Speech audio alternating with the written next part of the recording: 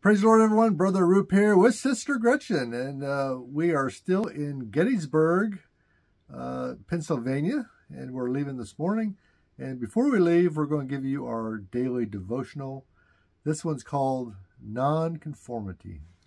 And a little bit of a heads up, this one's a little more deep, you know. It is. And that's called growing in God. Yeah. You go to another level when it comes to Scripture and your personal walk with the Lord. But I have no doubt y'all will enjoy it just as much as the other ones. We always want to keep growing. That's right. We're not supposed to stay stagnant. If you're not moving, you're dying. So If you're not growing, you're backsliding. That's right. So you've got to keep going forward. But anyway, hope y'all get blessed by it like we did. Yes, amen. Okay. Romans 2:12. No, I said that backwards. Romans 12:2. You dyslexic? No, not really. Do not conform any longer to the pattern of this world, but be transformed by the renewing of your mind. Yes, amen. Oswald Chambers is quoted as saying, measure your growth in grace by your sensitiveness to sin. Ooh, yeah. Yeah, so the more you grow in God, the more repelled you should be by sin. Absolutely, yes. Especially your own. So especially your own, yeah. Or my own. Or yeah, I mean, we have to take personal responsibility. Absolutely. You know? It's the only way we grow. Which is not a message that people want to hear today. And it's not an easy thing to do. Personal responsibility. You know, it's definitely not an easily inward thing to do. No, it's not. So here we go. Imagine a culture in which there is no word to describe deception. No lie has ever been told, and no one has ever considered deviating from the truth.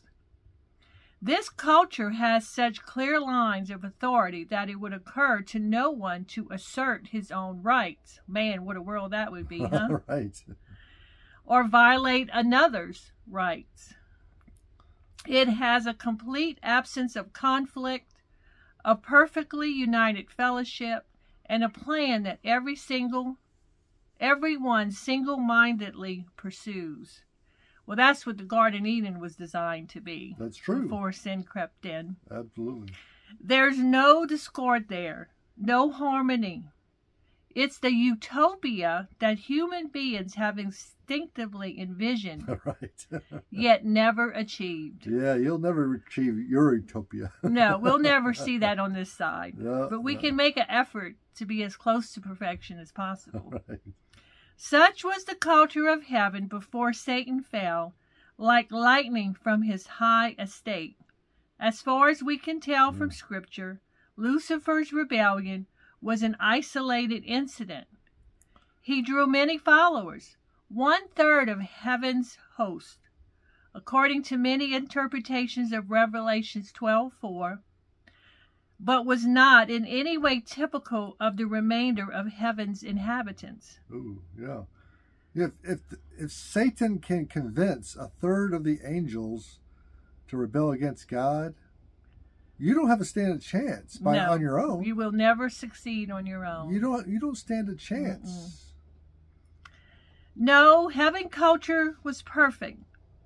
Who, except for a being as prideful as Satan, would have wanted to mess that up? Right.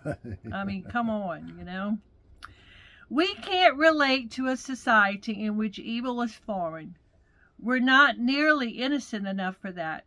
We've grown up with sin all around us, showing up in violence, bitterness, and anger, Yes. lust and greed, Yes. and all sorts of idolatries. True. But in the enormous span of cosmic history, our earth has gone tragically wrong for only a well-defined moment, a brief sliver of eternity. What we've accepted as normal is drastically abnormal. I mean, look at society today. Everything's getting perverted. Everything. Yeah. God's eternal kingdom will not accept any element of rebellion. Regardless of how comfortable we've become in the past with human rebellion, we need to be terribly uncomfortable with it now. we have to change. Yes. Yeah, you know, we were discussing this, how the closer you get to the Lord, the more repulsive your sin should become to you. Absolutely. You know, Amen. Those little ugly thoughts about other people, and that should offend us internally, you know, because it's not our place to judge anybody, and that's just one example of, you know, getting our thoughts changed. It should make us repugnant that we behave that way if we are. Our worship of God is to involve a radical transformation to His culture, a society in which all disobedience is a horrifying thought. No lying, no lust, no discord, and no rebellion. Our minds must fit the eternal patterns of heaven, not the momentary aberrations of earth. We are citizens of a very different kingdom than we've ever known. The ways of this world hold nothing for us anymore. That's right. Our conformity is over. Transformation must begin. Yes. And we're not part of the world's kingdom. We're part of God's kingdom. Two kinds of kingdoms in this world. Man's kingdom and God's kingdom. All the unrest, wars, famines, and riots, that's not God's kingdom. That's man's kingdom. Man-made. We need to stay away from that. Yeah. We need to stay away from that. We need to be engaged in the world, vote, pay our taxes, have outreach.